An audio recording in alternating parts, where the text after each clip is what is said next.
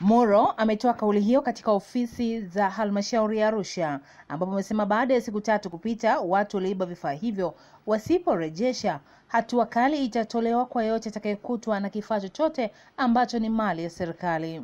Na mimi niseme siko tayari kuona wilaya inahujumiwa, vitu vilivyoko kwenye wilaya vinahujumiwa, alafu na sisi tukakaa kimya.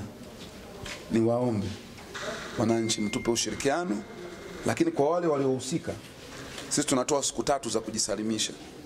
Leo, kesho na kesho kutwa.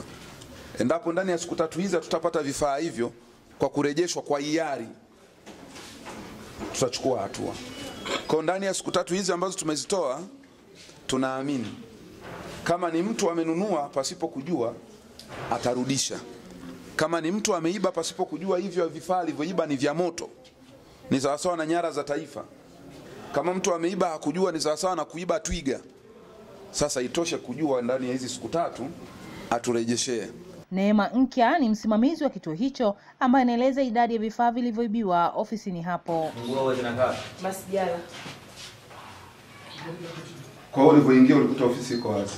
Sisi tumekuja tumekuta ofisi iko wazi, ameshafungua kufanya usafi. Alikuwa ameshafanya usafi. Na vifaa gani vimeibwa? Laptop 2, kamera 2, ile stand za kamera, analog 1 na desktop 1, keyboard 1, mouse 1, extension 2. Kwa jumla ya kompyuta zilizoibiwa ni 3. Nao baadhi ya wafanyakazi katika ofisi hiyo wameeleza hali waliokumbana nayo baada ya kufika ofisini na kulazimika kutoa taarifa kwa mamlaka husika. Yaani ulipofungua ulikuta mlango uko wazi. Na ulipokuta mlango uko wazi?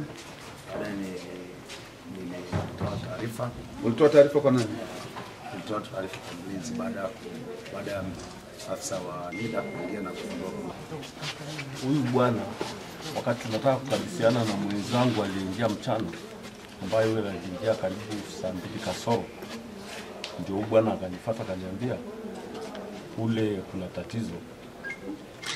Tatizo gani? Akasema zimeibiwa kompyuta, hamna chochote. Tarehe 9 ya mwezi wa kwanza, halmashauri ya wilaya ya Arusha imepangiwa kuandikisha Watanzania vitambulisho vya taifa, ikiwa ni zoezi endelevu kwa mkoa wa Arusha. Hivyo kuibiwa kwa mashine hizo kunapelekea kuzorota kwa zoezi hilo. Kutoka wilayani Arumeru mkoani Arusha, Beatrice Gerard, Star TV. Bofya kitufe cha subscribe kisha gusa alama ya kengele kupata taarifa za Star TV muda wote, wakati wowote.